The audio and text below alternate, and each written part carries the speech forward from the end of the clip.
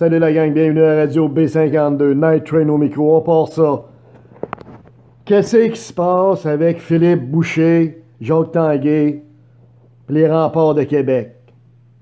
Boucher, là, il est tout tombé sur la tête. Qu'est-ce qui se passe avec lui, là? OK? Il est-tu coach des Remparts juste le temps que son gars joue au hockey dans le junior majeur, puis après ça, quand que son gars va partir, qui est un excellent joueur sur le dit en passant, ben lui, il va faire comme Patrick Roy, quand ses gars sont partis, il va décrisser, puis Boucher va s'en aller comme recruteur pour les Penguins de Pittsburgh ou je sais pas de hockey. OK? Parce que là, comme coach, puis surtout comme entraîneur, comme directeur gérant, c'est pas fort, là. Les Remparts se font manger à laine sur le dos. Ça a été dit dans des podcasts antérieurs, et tout ce qu'on vous a dit cet automne, ça s'est avéré réaliste. C'est ce qui se passe actuellement. On est à quelques parties de la fin de la saison. Les Remparts se font plier dessus, c'est pas compliqué.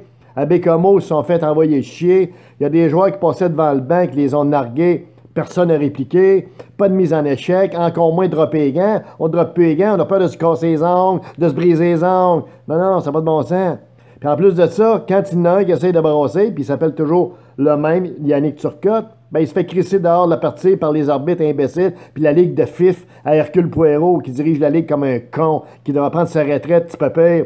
OK, va te bercer, Hercule, berce tes petits-enfants, des calices, va jouer au golf. Tiens, gars, va jouer au golf avec un petit mononcle de la radio de Québec à Fort Lauderdale, là, il s'appelle petit monsieur Filion. Allez jouer au golf ensemble, rendez-vous, pétez de la boue ensemble, refaites le monde au 19e trou, mais décalissez. Ça n'a pas de bon sens, Philippe Boucher.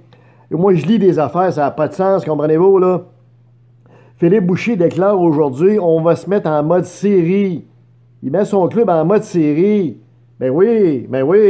Imagine-toi, ta moyenne de tes joueurs, c'est 5 pieds 8, 110 livres, Chris. Puis tu te mets en mode série. Comment tu te mettrais en mode série, mon homme? Tu vas te faire sortir de tes patins. Les Remparts, là, OK? Ils se rendront pas plus loin que la première série. Ce qu'il faut juste espérer, c'est qu'ils gagnent au moins un match, c'est-à-dire au centre Vidéotron, pardon. Mais à part ça, les Remparts vont se faire sortir le patin, le culotte, comprenez-vous? Ils sont pas sur la même patinoire que les autres clubs. Les autres clubs se sont renforcés. Ils sont plus gros. Les Remparts, c'est pas compliqué, tabarnak. Si je l'ai déjà dit, les Remparts, puis oui, ils étaient plus gros cette année que les Remparts de l'édition actuelle. C'est une farce. Boucher, il faut qu'il soit crissé dehors, là. OK? En plus, il n'y a pas de vie en arrière du banc. Il n'y a pas de groove, il n'y a pas rien, comprenez-vous? Il n'y a pas de soul, il n'y a pas de spirit, il n'y a rien. Chris, pour moi, son club, je ne sais pas ce qu'ils font à l'entraque dans le locker room, dans l'endgame. Pour moi, les gars, ils se textent entre eux autres, ou ils se donnent des becs, tabarnak, je ne sais pas. Il n'y a pas de mise en échec. Ils ne donnent pas de mise en échec.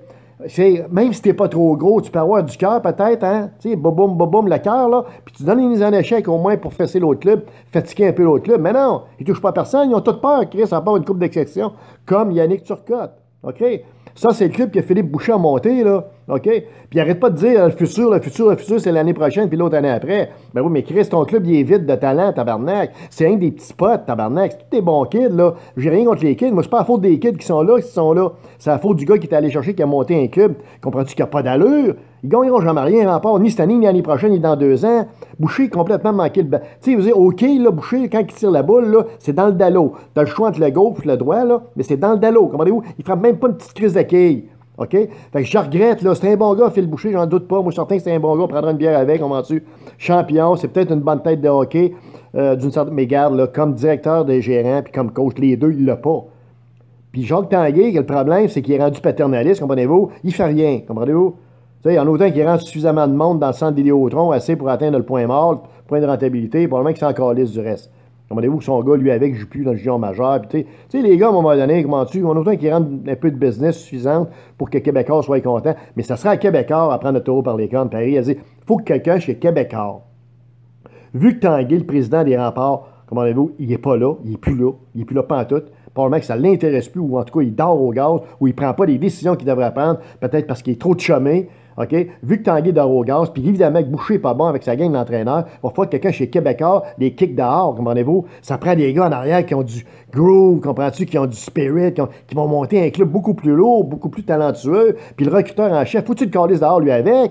Il repère juste des jambons, tabarnak. Puis la stratégie de repêchage est pourrie, tabarnak. On a de la misère à avoir un choix de première ronde avant 2040. Ça marche pas, là. Ça marche pas, c'est tout croche, tout de travers. Puis comment ils diraient qu'ils vont avoir un meilleur cul l'année prochaine? Je vous le dis tout de suite, ils vont finir encore 10e, 9e. Il n'y a rien à faire. T'sais, quand tu dis que ton futur, c'est Derek Gentile, j'ai rien contre le petit gars, moi. 5 pieds 6, 122 livres. Comprenez-vous? Le gars, d'abord, qui se fait faire des babounes, il se fait faire des gros. Tu sais, je veux dire, il se fait rire de lui un petit peu, même si c'est un gars qui a des bonnes mains.